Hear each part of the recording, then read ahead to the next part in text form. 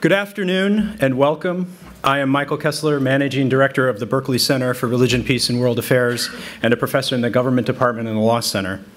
It is my great pleasure to welcome you to this afternoon's keynote conversation with acclaimed author Karen Armstrong and President John J. DeGioia.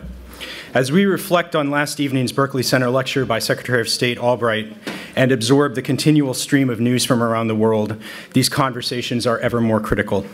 The work of the Berkley Center, amidst the scholarly community of Georgetown University, is to explore the role of religion within global challenges of democracy and human rights, economic and social development, international diplomacy, and interreligious understanding.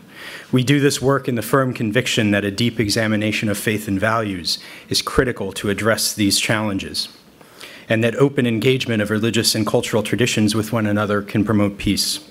Our keynote conversation could not be more timely. Our panelists are extraordinary thinkers to take up these themes. President John J. DeGioia leads our university with a vision that academic institutions, and particularly our Jesuit, Catholic, liberal arts, global research institution, has a special imperative to lead dialogue and inquiry into religion and world affairs. For over 3 decades, President DeGioia has helped to define and strengthen Georgetown University as a premier institution for education and research. A Georgetown alumnus, Dr. DeGioia served as a senior administrator and as a faculty member in the Department of Philosophy before becoming Georgetown's 48th president in 2001. As president, Dr. DeGioia is dedicated to deepening Georgetown's tradition of academic excellence, its commitment to Catholic and Jesuit identity, its engagement with the Washington, D.C. community, and its global mission. Under his leadership, Georgetown has become a leader in shaping the future landscape of higher education and is closing out a very large fundraising campaign dedicated to enhancing the lifelong value of a Georgetown education. We are deeply indebted to President DeGioia for his visionary leadership in seeing the need for and creating the Berkley Center as a leading university space to foster understanding about religion and its role in world affairs. Joining President DeGioia in conversation is Karen Armstrong. Armstrong is the author of numerous cutting-edge books on religious affairs, including A History of God, Holy War, The Great Transformation, and her recent book, Fields of Blood, Religion and the History of Violence. She has also authored 2 memoirs, Through the Narrow Gate and The Spiral Staircase. Her work has been translated into 45 languages. In 1976, Armstrong took a job as teaching English at St. James Girls' School in Dulwich while working on a memoir of her previous convent experiences. This was published in 1982 as Through the Narrow Gate to excellent reviews. That year, she embarked on a new career as an independent writer and broadcasting presenter. In 1984, the British Channel 4 commissioned her to write and present a TV documentary on the life of St. Paul called The First Christian, a project that involved traveling to the Holy Land to retrace the steps of the saint. Armstrong described this visit as, quote, a breakthrough experience that defied her prior assumptions and was the inspiration for virtually all of her subsequent work. In 1993, she published the groundbreaking book, A History of God, the 4,000-Year Quest of Judaism, Christianity, and Islam, in which she traced the evolution of the 3 major monotheistic traditions from their beginnings in the Middle East up to the present day, and also discussing the influence of Hinduism and Buddhism. She has made considerable appearances on television, including the program The Life of Muhammad. She was an advisor for the award-winning PBS documentary Muhammad, Legacy of a Prophet.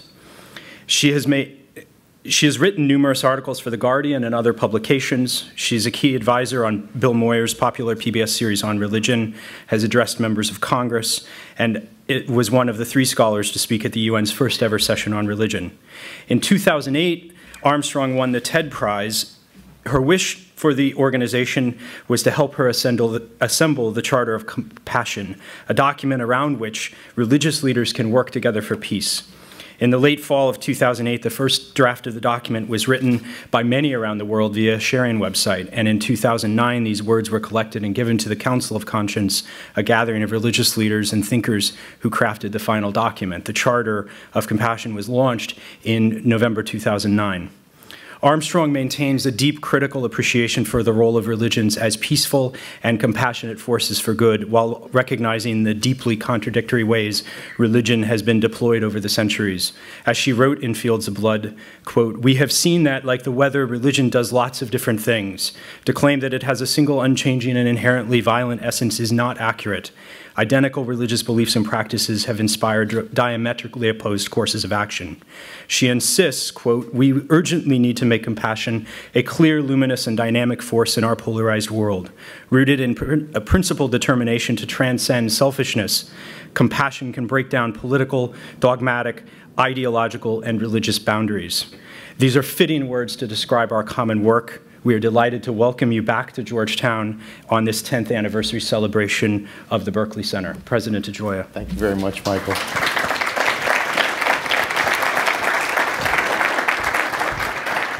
Thank you very much, Michael. A beautiful introduction, and it is a great honor to be able to spend this time together. It was a little over a decade ago that we had the privilege to welcome you here to the university in a very special ceremony to present an honorary degree. And that was one of the great moments for our community, and it's great to have you back. It's wonderful to be back. I've had such happy times at Georgetown, and that honorary degree meant a great deal to me, especially coming from a Catholic organization, as I'm not always beloved by Catholics in my own country. So it's always been, it's a great pleasure to be here, and congratulations on the Berkley Center. It's doing such important work. Thank you. Thank you. There's so many things we could talk about. Let's start with the most recent book. And Fields of Blood has a profound resonance with the ethos of the Berkley Center, with the idea that our religious traditions can be resources for us as we try to wrestle with the forces of modernity, post-modernity, the kind of challenges that are defining this moment in our world today. And as you work that through, the argument in the book, the notion that the received wisdom in contemporary public discourse, that religion is inherently violent, is one that you went directly at addressing. So tell us a little bit about the argument, and also, well, let's start there. Tell us about how you... Well, for years I thought, especially in my earlier books, I thought religion did have a sort of inherent violence. But then I began to read about how peculiar our notion of religion is in the modern West.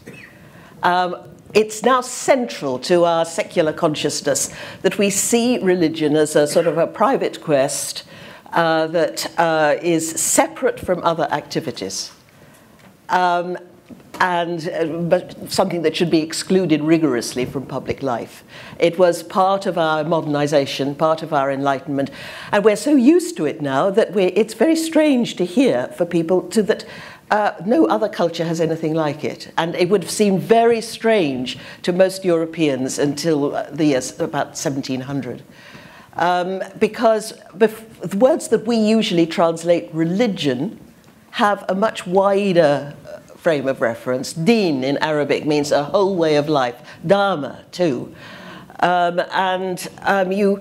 The Oxford Classical Dictionary says quite firmly that no word in either Greek or Latin corresponds to the English religion or religious. Religion permeated all aspects of life because we're meaning-seeking creatures. Where dogs, as far as we know, don't spend a great deal of time agonizing about the canine condition or the plight of dogs in other parts of the world, we do. And we fall very easily into despair if we can't find some significance in our lives. So religion permeated, so try all aspects of life, and that would have included warfare and statecraft. And the prophets of Israel had very little time for people who said their prayers nicely in the temple, but neglected the plight of the poor and the oppressed. Jesus, a very political figure. The prophet, peace be upon him, the whole message of the Quran is about equality, building the jihad, the struggle to build a decent society where people of all ethnicities and persuasions can live together in peace and harmony and respect, and to share your wealth equally. That's the bedrock message of the Quran, not warfare. So trying to take politics and religion apart would have been like trying to take the gin out of the cocktail. So thoroughly were the two imbued with one another. And then you start looking through, even the Crusades, for example, we think of them as the quintessential holy wars. And certainly, religious passions were involved. But so was politics. The Pope's aim was to make an impression on the Eastern Orthodox Church by going into the East. He was also using the Crusade as an attempt to usurp the king's right to summon Europe to arms. And as the Crusades went on, the political impact of a crusade at home actually seemed to matter more to the crusading leaders than what actually happened in the Holy Land. And what's fascinating about the story of the Crusades is the jihad. You'd think that after the first Crusaders descended upon Jerusalem, the third holiest city in the Muslim world, and slaughtered the entire population, so that 5 months later they still hadn't managed to bury all the bodies. You'd think that after that atrocity, 9/11 would be a little pinprick. The whole Muslim world would have descended upon the Crusaders in wrath. Not a bit of it. For 50 years, the Crusaders who set up their little states in the Near East, our first Western colonies, lived alongside the other Muslim emirs who went on fighting one another for booty and territory as usual. And when it took finally Salah ad-Din and Nur-ad-Din 30 years to build up the spirit of jihad. The jihad spirit had been dead, and it was revived by a prolonged assault of crusades from the West. And similarly, the wars of religion, they're always cited, and they were at the basis of our separation of church and state. It was thought that the Europeans had been driven mad by the theological quarrels of the Reformation, and so they slaughtered one another in truly terrible wars. But if it had been only about religion, you wouldn't have expected to find Catholics and Protestants fighting on the same side. But in fact, they often did so, and in the process, killed and fought their co-religionists. This was also a competition between two different kinds of state holders. One, the emperor who wanted to create a European-wide empire like the Ottomans, and the princes who wanted to build up strong, separate, sovereign monarchies on the model of France and England. How were you able to penetrate the more received wisdom that it was more about religion than it was about the state, and expand the horizon under which you interpret those experiences? Why has it been so difficult? Because it's still part of the rhetoric today. It is. Partly, I think this is part of the way secularism was developed. Was on the myth of religious violence. People like John Locke felt that that religion, and Hobbes, they all thought that it was religious passions that had been responsible for the war. You know, it's quite easy, especially in a country like Britain, which has very little time for religion, to sort of offload the whole thing, that these people are just crazy and mad and religion is bad. And it doesn't look at we have to look at the political element, which is always imbued in warfare. Terrorism is always political. No matter what the ideology, it's about changing power or challenging power or trying to persuade a government or to abandon or adopt a certain policy. And historians of warfare tell us we always go to war for multiple reasons, one of the chief of which has always been economic. And yet,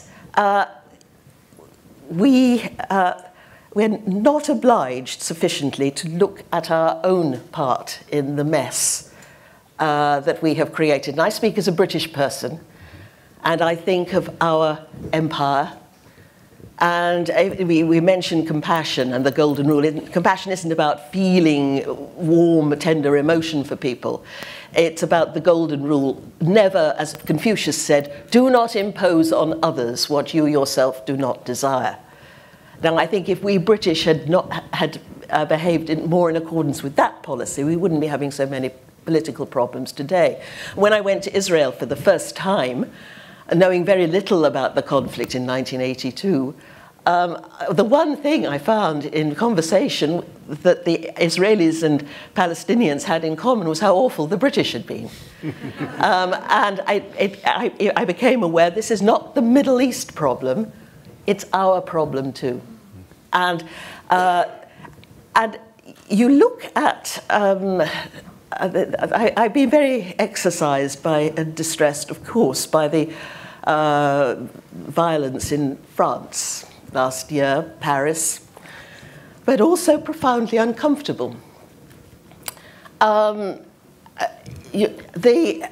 Because the whole media spotlight was on the magazine, Charlie Hebdo.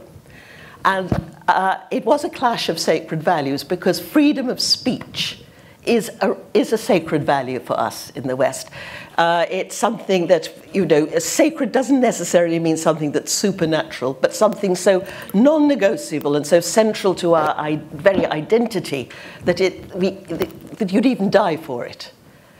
And so here that you've got these Al-Qaeda people saying, you attack our sacred symbol, the Prophet, we'll attack yours. But the whole thing was about freedom of speech. No one mentioned much the supermarket, which, even though the hijacker specifically said that he was acting on behalf of the Palestinians, in which the West is implicated in all kinds of ways. But the worst thing for me was that march with all these leaders, some of them rather dubious leaders for upholding freedoms and human rights, marching so proudly and self-righteously for freedom, when many of them, including my own Prime Minister, led countries that had for decades supported regimes in Muslim-majority countries that had allowed their people no freedom of expression. And continue to do so. Mubarak, the Shahs, Saudis. So we're not looking sufficiently clearly, and we are only mourning our own dead. We mentioned this morning the 145 Pakistanis killed by the Taliban just a few weeks before that. There was a certain amount of media information, and then there was Boko Haram at about the same time, where 2,000 Nigerian villagers were slaughtered. Tiny little mention in the press compared with this Paris bonanza. And just before the last thing, 44 people had been killed in Beirut, and just 2 days earlier. And we never mentioned them. And the Lebanese were saying, clearly, we don't matter. We're giving a distinct impression that some lives are more valuable than others. And so we need I'd like us to see us, you see, every time there is an atrocity, say the one in Pakistan, for us to take flowers, as we tend to do that in England. I don't know if you do it here when there's been a murder, or you take flowers and put it outside the deceased person's house. We should all be going to the Pakistani High Commission in London and laying flowers there, mourning other people's dead as well as our own. And the fact that we're not doing this troubles me a great deal. And it is during the Iraq and Afghanistan wars, by far most people who were killed were civilians who were simply in the wrong place at the wrong time, but we never mentioned them. And when I was, just after the last Paris assault, I was in Jordan, and I was talking to a closed group of diplomats, members of the royal family, politicians, and these were not hotheads. A gentleman who had been the foreign minister who'd brokered the peace treaty with Israel said, "The West has lost its humanity. You don't care about us. It's only your own dead you mourn." And it's very hard to answer that. So, so I think one of the things we were talking this morning, how do we move things forward? I think instead of spending ages talking about dialogue and what we all have in common and what we don't, these kind of simple acknowledgement that at the frontispiece of my book, I've got the Cain and Abel story. When after Cain has killed his brother, God says to him, "Cain, where is your brother Abel?" And Cain says, "I don't know. Am I the guardian of my brother?" And God says, "What have you done? Hark, your brother's blood is crying to me from the soil." And we have to remember that these people are our brothers and sisters, and their blood is crying to us from the soil. Yeah. Thank you. Thank you. You mentioned a moment ago religion as a scapegoat. Mm. And I think embedded in your new book is this effort to try to both understand the nature of religion in a more incisive way, and at the same time understand the nature of the state. Yes. And I think one of the most powerful lines that at its heart, and it's an institution committed to treachery and violence. Yes. Would you take us through your... Well, the germ of this book began when I was trying to write another book entirely, and it didn't kind of come off, but this stuck with me. I was reading about the pre-modern empires, based on a surplus of agricultural produce, and every single one of them depended upon a surplus of agricultural produce, and it depended upon subjugating 90% of the population who were reduced to serfdom. Their surplus was taken from them. And historians tell us that without this iniquitous system, we would not have probably have progressed as a species, because it created a leisured, privileged class with the leisure to explore the arts and sciences on which our progress depended. One of these being religion. Many of the great religious leaders were aristocrats. They had peasants would not have been allowed to sit for hours doing yoga in the fields.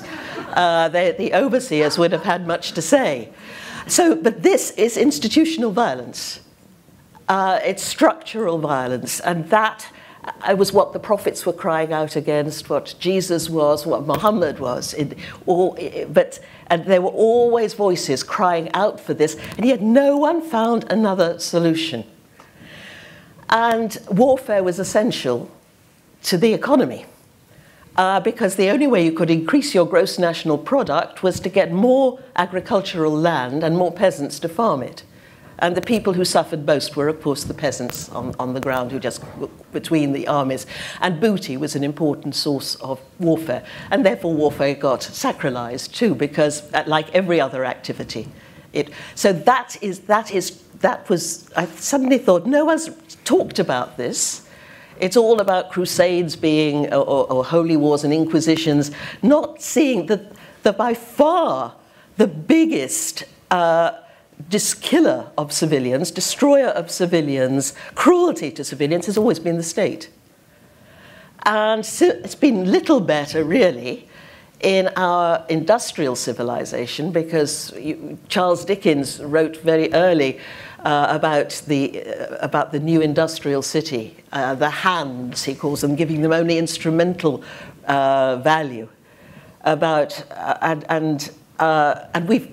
But still, the inequity exists between rich and poor, however much we try and, or we don't always try very hard. And it seems to me we've created a new aristocracy It's now the West and the rest.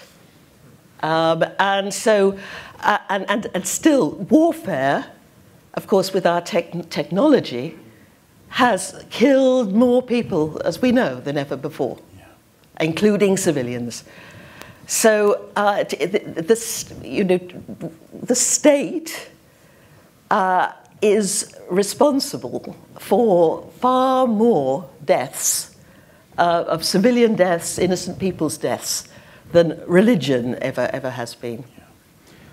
In addition to your writing, over the last decade or so, you've participated in two very significant acts of public engagement. You were part of the UN Alliance for Civilization, and then as Michael mentioned in his opening comments, you helped put together the Charter for Compassion.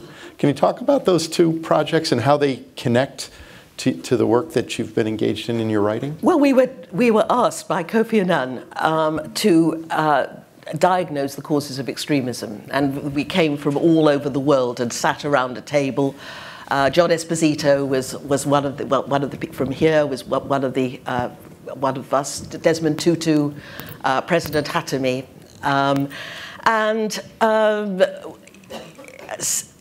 we came out finally with a document. And what we said was that really, unless there was an equitable solution to the Arab-Israeli conflict, equitable to all sides, whatever else we suggested in terms of immigration policy, education, youth opportunities, would not work. But it had to be equitable. Yeah. And the UN's done all sorts of things with youth, but it didn't touch.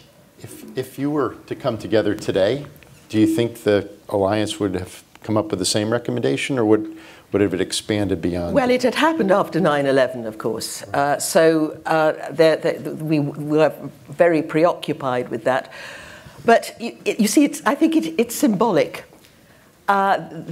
It's symbolic for all sides.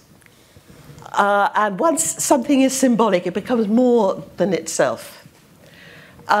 For Jews, Israel is like the phoenix rising from the ashes of Auschwitz. It's some way of making meaning for something absolutely appalling.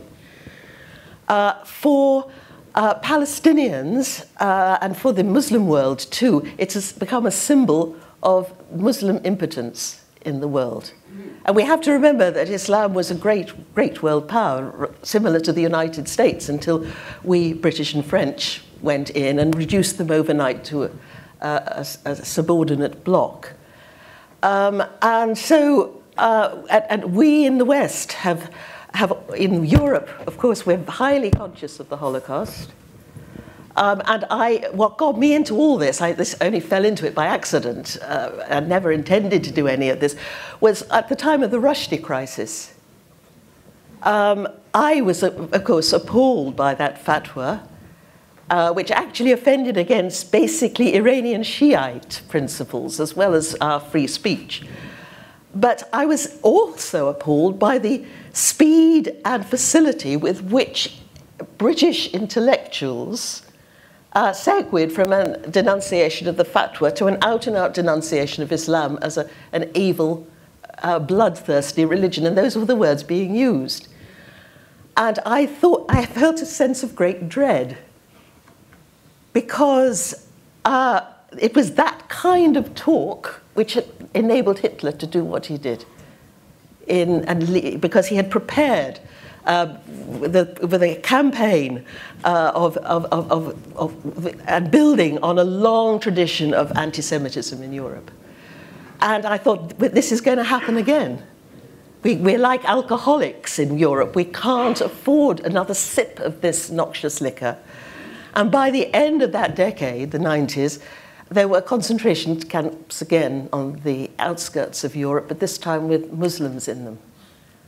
And so these Israel-Palestine sort of attracts all kinds of guilt.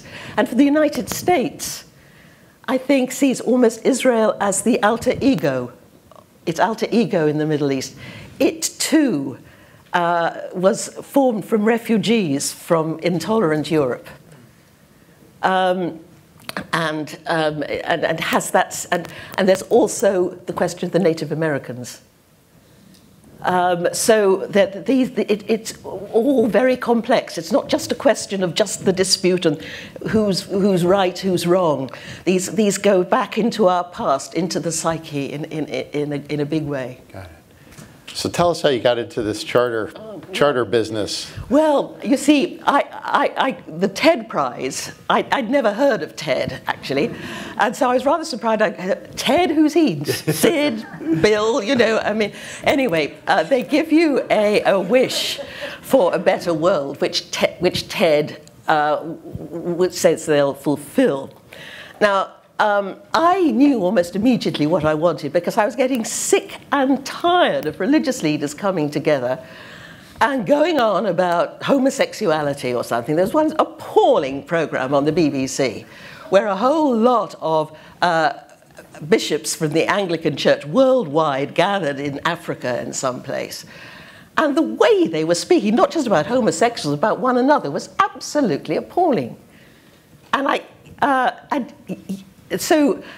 or doctrine, you know, they come out with some sort of doctrinal statement which everybody has to believe in. But my studies, whatever I've been writing about, whether it's been a history of God or a history of fundamentalism or a history of Jerusalem, it kept pushing me back to compassion, the material. Now, I had not experienced religion as a compassionate in my youth, as in my nun days, but this was convincing to me that this told us something very important about the structure of our humanity, that every single tradition has evolved its own version of the golden rule. And it seemed to me absolutely imperative that now it's not just a nice idea and it's not just kumbaya. It's a urgent global imperative unless now we ensure that all peoples, whoever they are treated as we would wish to be treated ourselves. The world is not going to be a viable place. So we launched this, and it was written as initially as a demonstration that religious people could get on together. On this, we were all in agreement. The document itself is only 350 words, but it was a call to action. And people started coming out of the woodwork and starting to use it. Now, the trouble is, the compassion has that kind of soft kumbaya edge, you know? And if I have a nightmare about the Charter, it'll be full of little groups around the world forgiving themselves and having appreciation days, when really we've got our work cut out to create better. Now, one of my disappointments with the Charter is this. We've started to create a network of cities of compassion, where you have to get, the mayor endorses it, and you have to get various businesses and colleges involved and behind it, where you try and practically introduce the golden rule. The best example is Karachi, which is a source of great joy to me. Pakistan, we've been hearing this morning, right on the edge of all the problems that are tearing our world apart. And this businessman who's had me over to Pakistan many times to speak, he's got behind it, and he's created a network of schools of compassion. We were talking about schools this morning, which is introducing compassion into core subjects of the curriculum. To build, and there are now over 1,000 of these schools. And these children from these schools made the plea to the mayor, and they asked for a city where there could be more equality, because there's massive inequality, where they can go out without being blown up by a suicide bomb. And so the Karachi is concentrating on education, business, and driving. We could all do with some more compassionate drivers. Louisville is doing tremendously well. I'm going there next month. A very dynamic mayor. But my dream was always to twin some of these cities. so that you get a city in the middle, in here, say the United States, twinned with a city in the Middle East, so that there could be news exchange. I can't get people to do this. They want their own city, their own community to be. The Muslims are keener on it, but the mayor of Louisville, a businessman, said he doesn't see the return. I'm going there next, and we're trying to sort of. But a good story about the Louisville was that recently a mosque was vandalized. And the mayor went on television and said this is not acceptable and asked for volunteers to clean it up. And 1,000 people showed up of all ages, ethnicities, from all over the city. So there are good things happening.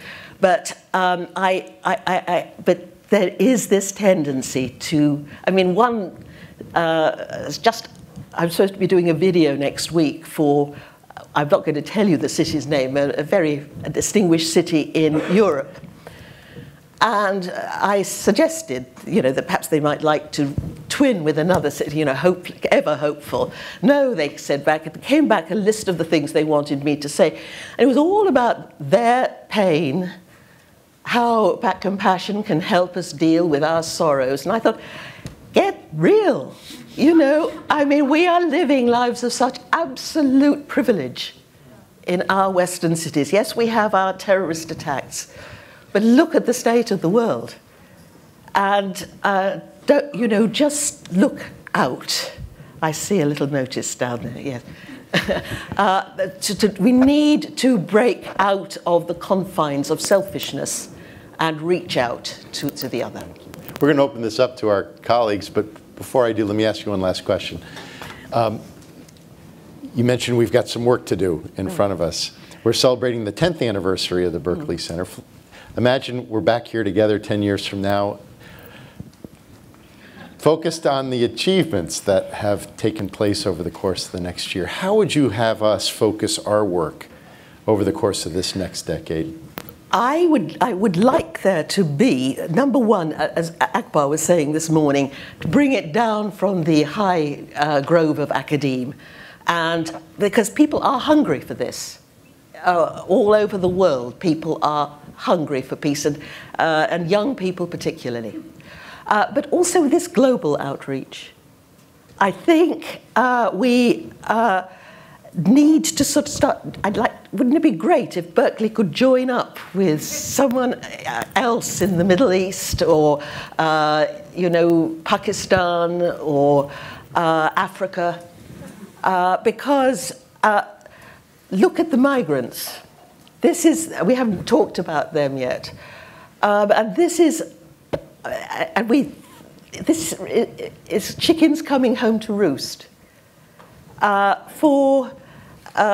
the 18th and 19th centuries, Europeans went over to these Middle Eastern countries and African countries and exploited them for their own ends, made these countries unlivable in many ways, and now they're coming. It was called the scramble for Africa, if you remember. Now we've got the scramble for Europe, and people are literally dying to get into Europe. We need now I think if Berkeley could spearhead the notion that we are now living, whether we like it or not, in a globalized world, where, as I said earlier, everyone is our brother because our histories are intertwined, our fates are intertwined, our economies are deeply intertwined. Politically, we're all utterly interdependent. We're linked together as never before on the World Wide Web.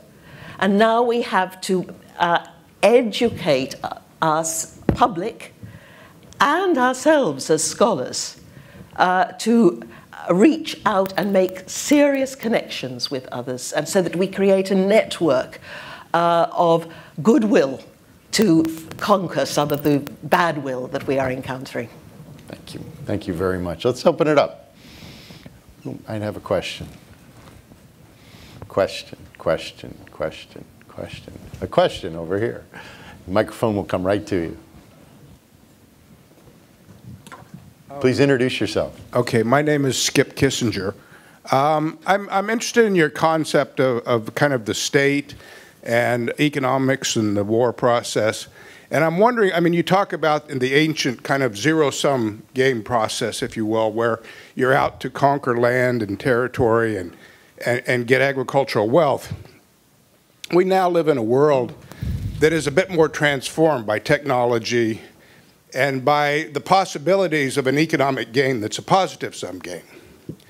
And I'm just wondering what your thoughts are about the positive transformations of a positive-sum game in terms of economics and warfare. Don't ask me too much about economics. I'm not very good on economics. But technology, for example, is a powerful tool. But it's also encouraging us to think a bit too quickly. Printing affected the way we read our scriptures in a not very good way, made us far more superficial, and with these sound bites, I see the world becoming, that people can look into their phones and see how privileged we are from a position of great poverty and distress. There's far too much inequity, it seems to me, in the world. We've always gone to war for economic reasons, and I think this has not helped us in the Middle East either. Oil, for example, has made us that particular region a focus of greed, and we've sort of courted weird people or people to get cheap oil or to have oil allies. And the results have been horrific, and some of them are coming again, hope to us to roost.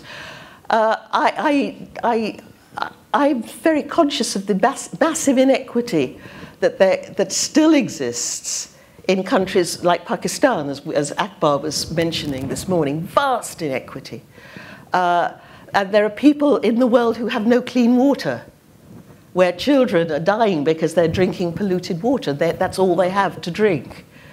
And some of these countries, the population has grown to such an extent that the country can't support them. That's one of the reasons why some of the migrants from Africa are trying to get to Europe. And we live, again, with the lives of an aristocracy, I feel. I don't feel it's that much different. It's just on a different scale. The inequity is still there.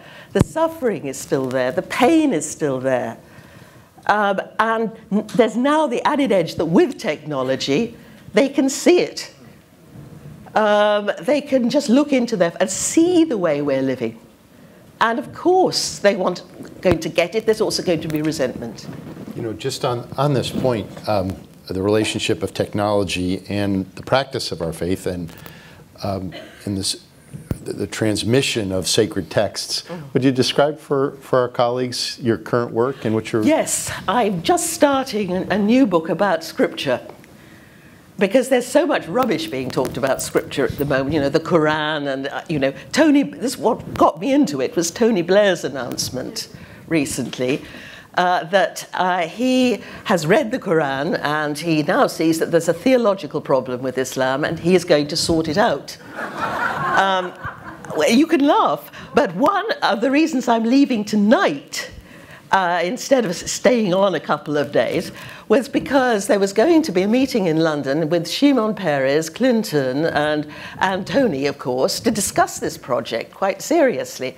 It's been called off because Shimon Peres has had a heart attack and his doctors advised against it. But this is it's that kind of snap thing. I've read the Quran now. No, where all systems go, we can go and reform the whole thing. Now, so I've been looking at Scripture a bit. I'm going to do a history of Scripture worldwide in all traditions to see what these Scriptures actually meant and how they were received. Because nobody read their Scriptures silently, because most people couldn't read. And most people listen to their scriptures. The Quran, it's called recitation. You listen to it. You don't just pick it up and pick out a couple of words on jihad and how you're all going. You listen to it over time, and it's a sonoral scripture. Similarly with the Chinese scriptures, the Chinese had their printing revolution long before we did in the 12th century. And you get the Neo-Confucians saying, "Hey, this is not good." They're suddenly being inundated with all these books, and they're reading their scriptures quickly. And the scriptures should be internalized, memorized, sung, and it means something different. I'm also going to call it the broken world of scripture, because I think they reflect the human condition. It's the fact that scripture is a human activity. And if you look at, say, the book of Genesis, for example, it's a terrible story. And people often say, well, how could God possibly have asked Abraham to kill his own son? But this is our world, in which fathers often sacrifice their children, not necessarily on an altar, but in all kinds of other ways. This is a world we recognize only too well, where brother kills brother, where people dump their wives, not necessarily in a desert, but just dump them and their children. And God can often appear cruel in our world with the flood. And no wonder, when Noah gets out of the ark and sees this depopulated world, he gets drunk with horror at the whole thing that has happened. I heard that a Holocaust survivor had the same experience when he went back to his village and found it empty. And the New Testament, we often sort of make it, you see Jesus with a lamb tucked under one arm and a child on his knee, and it all looks so nice. But again, Jesus, this way, especially in the Gospel of St. Mark, is surrounded, inundated with suffering people, screaming for help, with they're sick, they're beaten down by poverty, they're blind, they've got terrible diseases, and they press in claustrophobically on him, and then he himself is hounded to an agonizing death. And the Quran, the early lives of the Prophet, were a commentary on the Quran. And it's a terrible story again of persecution, expulsion, horror, a massacre, terror. And yet out of that comes the beauty of the Quran. And that in Genesis, Abraham takes in 3 strangers, total strangers, looks after them and has a theophany, where Esau can look into the eyes of the brother who wronged him and see the face of God. And this is what we are. We have these moments of insight and beauty, and yet our world is broken, and Scripture is a product of that, and a way of dealing with this brokenness. Thank you. Yes, microphone right over here. Hold it, it's coming, it's coming. Please introduce yourself. My name is Ilhan Kagri, and I'm from the Muslim Public Affairs Council. And I have to bring up Donald Trump. And I was just wondering. You had to.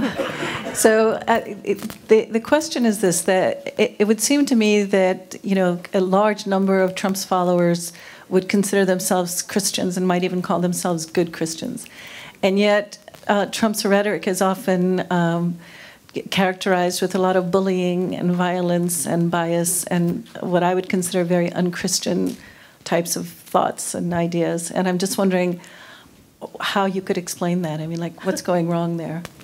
Well, that's not Christian behavior, let's put it that way. Comment your enemies, said Jesus. And that doesn't mean you're to be filled with soggy affection for them. But because Jesus is commenting on Leviticus, where love your neighbor, and it's hesed, which means loyalty, and it was two kings would promise, it was used in international treaties, it was a legal term, two kings would promise to love each other, which didn't mean they fell into each other's arms, but they would look out for each other and give each other practical help. And this is Trub. There's nothing Christian about this. So, there's nothing Christian about hatred or chauvinism. But he is, as we were saying earlier at lunch, I mean, this is the most wonderful opportunity for IS. When this will go out all over the world, and they'll see people cheering. They'll see him saying that Muslims, mosques have got to be sort of supervised and Muslim districts patrolled. But, you know, we talk about Christian. I've often thought, had the wicked thought of, I'd like to show Jesus around the Vatican, for example. Or take him to the Lambeth Conference in London. And I did this, you know. I mean, you know, we have these marvelous founders, and we fail them always because hate is easier. Hate is about ego, not losing the ego, in finding the freedom of letting the ego go and honoring the other. I was once, in this city, I was invited by Imam Majid to address a caucus of very conservative congressmen. And one of them said, you know, I was talking about interfaith, etc. One of them said, look, ma'am, you know, Jesus did say, you know, no one comes to the Father but through me. I thought, thank you, Imam Majid, for this. But anyway, this text, I tried a little biblical criticism on them. That went down like a lead balloon.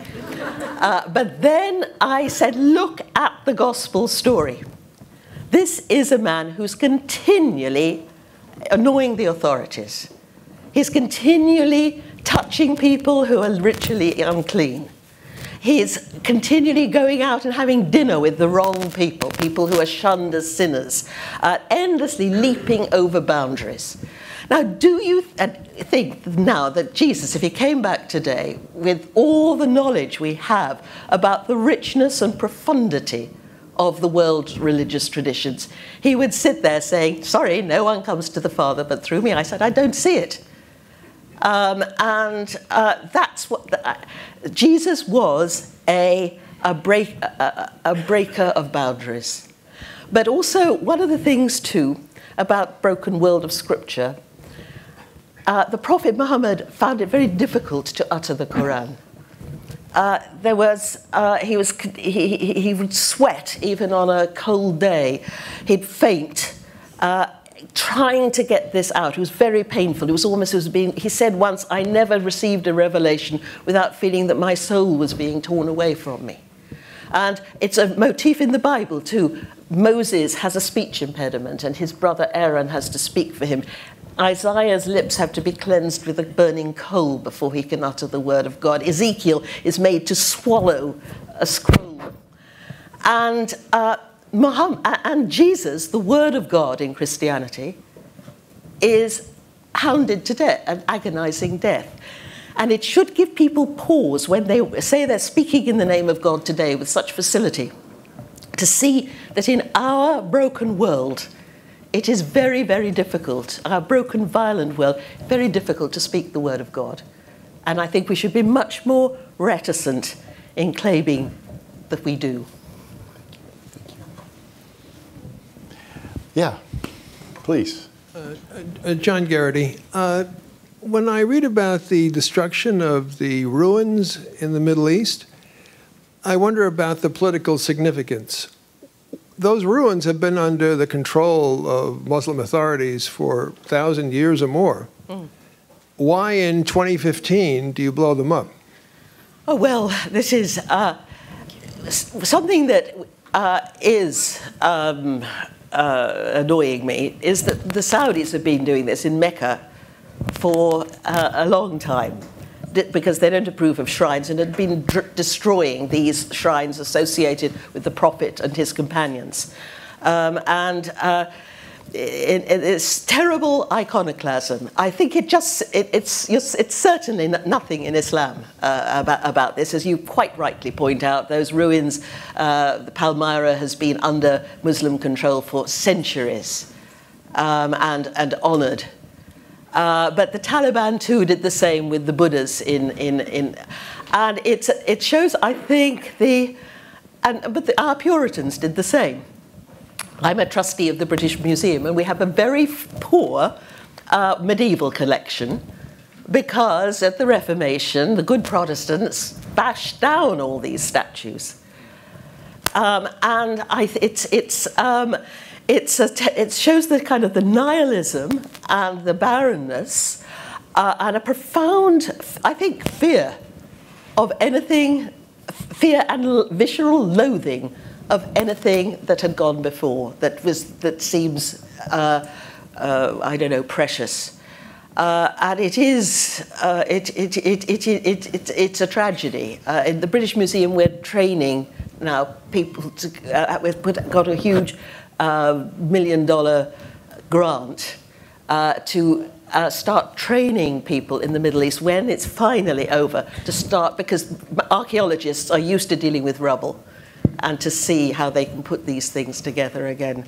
But it is an example of the nihilism and of certain strains of Islam that have come in that find especially from Saudi Arabia, that have found these other previous traditions difficult even to contemplate. Thank you for your presence here as part of this 10th anniversary celebration of the Berkley Center. It means a great deal to us to have you a part of it. And ladies and gentlemen, would you please join me in expressing our gratitude to Karen Armstrong? And thank you. Thank you so much.